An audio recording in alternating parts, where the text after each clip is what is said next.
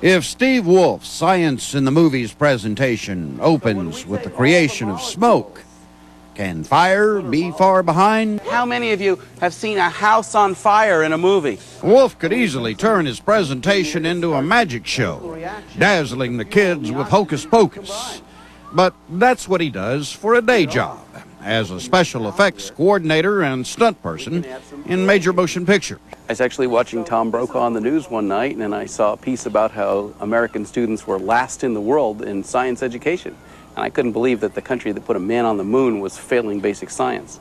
I knew kids could learn because they remember every line they see in TV and in movies, but the way information was being packaged in the classroom just wasn't reaching them.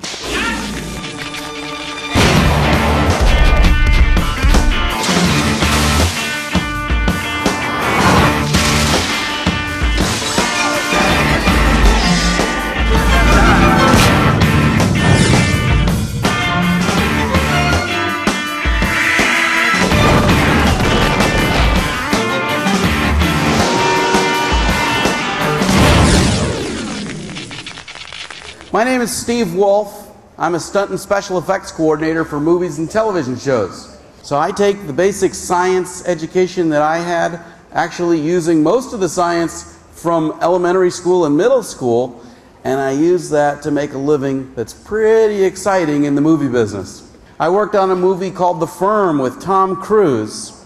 You know how he makes sure that he doesn't miss any work?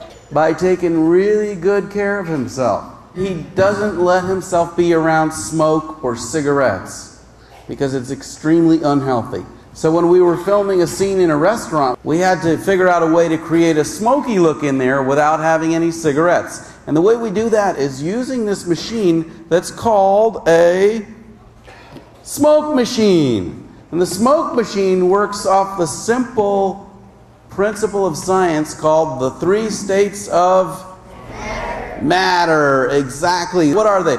Solids, liquids, and gases. Right.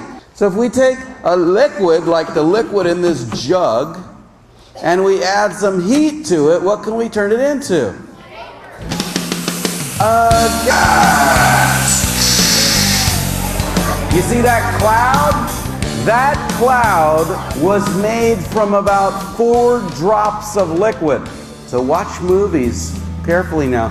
You'll see that when you see smoke coming through the trees in the Jungle Book, or you see light filtering through trees, we use a smoke machine like this to create that effect. I thought it was absolutely fabulous. They were so excited, and they don't always get excited about programs, but this was absolutely wonderful. We have to make fire lots of times in the movies. And the way we do that is you gotta have ingredients. I use fuel, I use oxygen, I use heat, and a chemical reaction. And if you bring those 4 things together, you get fire. I hear it. Hear it, propane coming, it's coming down. So if we wanted to have smoke with this fire, if the director says, Wolf, the fire looks good, but we need a little more smoke there, please. We take the smoke machine, fire it in there, and this way the director can say exactly how much fire they want, how much smoke, and they can control exactly what they see.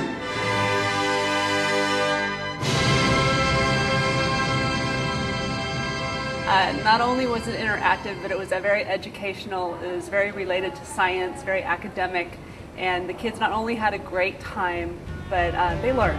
Pictures up! Fire in the hole! 3, 2, 1, action!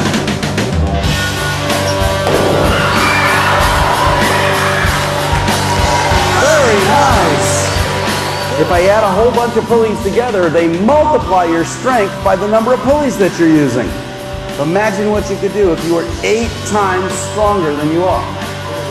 I've got a flame on my hand right now that's burning at 1800 degrees. Action! So whether Wolf is using pressure and force to pepper his audience with popcorn, He says that's good. good. What do you think? Or pulleys to allow children to lift their gym teacher off the floor. 3, 2, 1, action. He is arming young people with the knowledge to change their world. I think it's fun when kids go to movies if instead of seeing the violence, they look at the screen and they say, I know how they did that. And then they're thinking like scientists, and that's what's going to make this a great country.